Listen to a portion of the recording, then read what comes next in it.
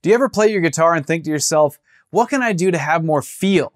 Well, with this lick I'm about to show you, you play this for a couple minutes, you will feel the difference.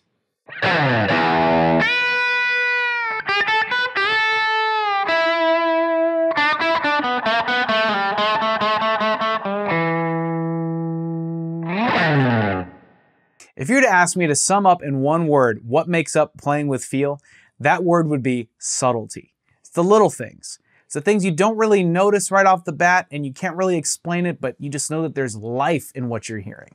And if those little things were taken away, you would definitely notice the difference, and not for the better. But this lick I'm about to show you is chock full of those little things. So let's break it down. This is in the key of E minor. And we're going to be using E minor pentatonic, but in different positions. Don't worry so much about what scale patterns are being used. Again, we're going to be feeling our way through this lick. So we start with a full step bend. Bending is one of those little things. Not just bending, but how you bend, right? So starting with the 10th fret on the B string, we're going to do a full step bend. So we're bending from here, this pitch, to this pitch. So you want to do that bend. And here's the thing, when you do that bend, and you hit the pitch of that note you're aiming for, just hold it for a little bit and then slowly release it. Right? That's another subtlety right there, is slowing down, right? So it's in those bends, it's hitting the pitch of those bends. And then just slowing down, it's having command over, where the note is going. So we have, and as we bring it down, the next thing we're going to do is a very slight bend, but it's with our first finger on the 8th fret of the B string. We're going to do a half step bend, so bending from the pitch of this note to this one. But here's the thing, that note by itself doesn't really sound that great, so you want the bend to be subtle, right? So we're doing like that, just a very slight, like once we come off of this bend, right? And then the way that I'm doing this bend is with my first finger, it's almost like a radial motion. So it's not straight up, right, physically. It's like I'm kind of scooping it up, right? That's just kind of the natural motion that to me flows the best, right? So we go, and then once we do that, we're gonna choke that bend, right? Because the next thing we gotta do is play the 10th fret on the B string. Right, so right now we're only just between these two frets and we already have a bunch of those little things. All right, and then once we play the 10th fret of the B string, we're gonna play with our first finger the 7th fret of the high E string. All right, so. And then with our second finger here, we're going to do a full step bend on the 8th fret, or sorry, that's the 8th fret of the B string. And just like with the first bend, we're gonna bend to the pitch that we're trying to aim for, and we're just gonna slowly release it. Right, so it's almost like your guitar is like, it's like moaning, And then we come down to the 9th fret on the G string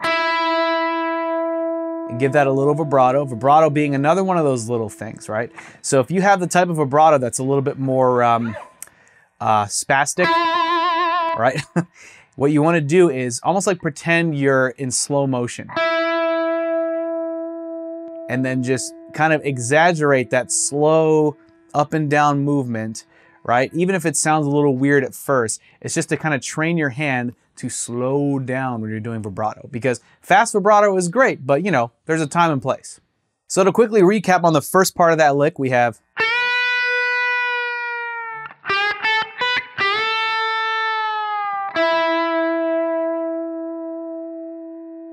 Now let's move on to the second half. From here, while we're hanging on the 9th fret of the G string there, we're gonna do what's called a blues bend. So this lick is gonna have a variety of different types of bends in terms of their reach. We're doing some whole step bends, some half step bends, now some blues bends, which are also known as quarter step bends. So what we're doing here, we're doing the slightest bend. We're not bending a half step, right? We're not going from here to here. We're going, it's like right before it reaches the half step. And again, we want to sort of choke the string, mute the note so it doesn't, right? We're not trying to sustain the note. We're just, it's very slight. So as we're, once we're done hanging on that 9th fret there on the G string, we're gonna go, so we're doing that, that blues bend, right? Muting it and then playing the 9th fret again, like this. So this kind of lick is cool because it's like we're implying, with this motion, we're implying the note that we're aiming for. Right? Which is has a lot more feel than just doing this. Very subtle, right? It's the little things. So anyway, we do that quarter step bend, then we play 9, and then we go back to 7 on the G string. Then we're gonna play 9 on the D string. Then we're gonna do a quarter step bend on the 7th fret of the D string. All right, so we're going, and then we're gonna play the 9th fret on the D string again. All right, and then we're playing back on the 7th fret of the D string. So it's just essentially a repeated pattern across those 2 strings.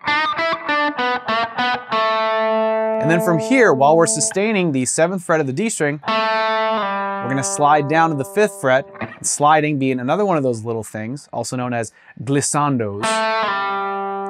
Right, so there's just more character to that than just going, right? So we're just smoothly leading into that note. So we have,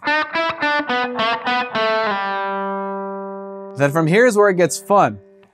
We're gonna take our 2nd finger to the 6th fret of the D string, and we're gonna do a half step bend. We're doing a bend from the pitch of this note to this one. But it's gonna be very quick. So once we do it, we're gonna end it with actually playing the note on the fret of the pitch that we're going towards, right? So we're gonna be playing the 7th fret of the D string, so it's like this. It's just like those implying notes, right? But we're getting a little bit closer in pitch, so the subtlety is way more at play here. So we're gonna do this 3 times. 1, 2, 3. All right, just repeating another one of those subtleties. If you think about some of the best like blues players, right? It's all about repetition, but at the same time, it doesn't feel like boring, right? It's repeated, but it's just done with such mojo because it's all about those subtleties, right? So we do that 3 times. Let's just recap real quick, starting from the 9th fret of the G string. So we're going.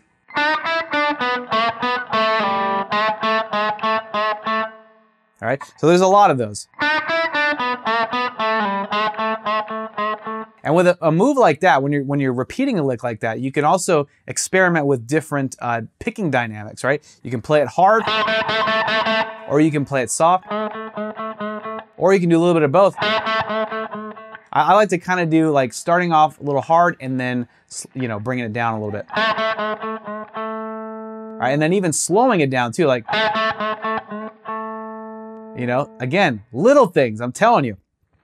And then once we do that, once we've done that the 3rd time, we're gonna do a quarter step bend, a blues bend, right? On the 5th fret of the D string, right? Remember, not a half step bend, quarter step bend.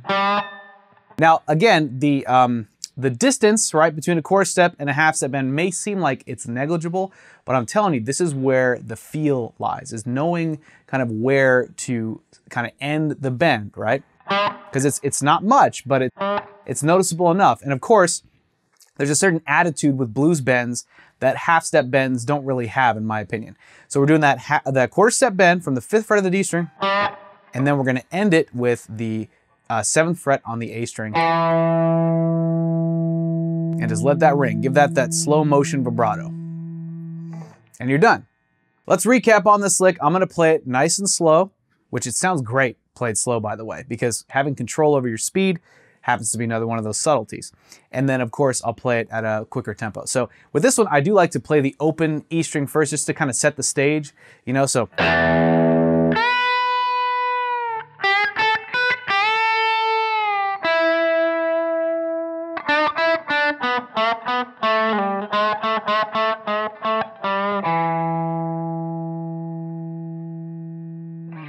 Here it is a little faster.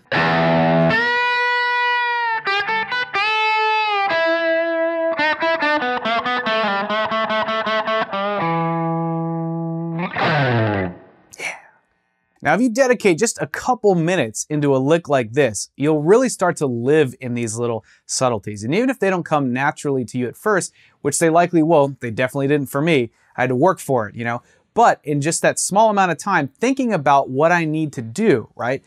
Thinking about the pitch that I'm aiming for with the bends and trying out different things like the picking dynamics, slowing things down, making it a little bit more freeform. You know, we don't have to play this to a metronome.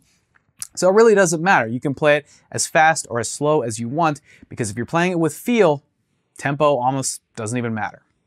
So you've just been given a totally tasty lick that is chock full of feel, and all you got to do is dedicate a couple minutes to really getting the feel down. Of course, it's addictive enough, in my opinion, that I'll spend all day on it if I want to.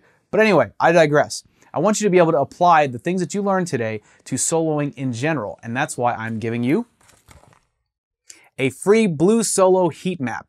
This has helped thousands of guitar players learn how to play red-hot, blazing blues solos all over that dang fretboard. So be sure to click here to claim your copy or check the link in the description box.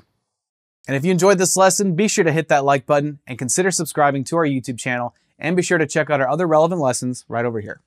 I want to thank you for hanging out with me today. I hope you've enjoyed this lesson as much as I've enjoyed bringing it to you. I'm Eddie with Guitar Mastery Method, and I look forward to seeing you in the next lesson.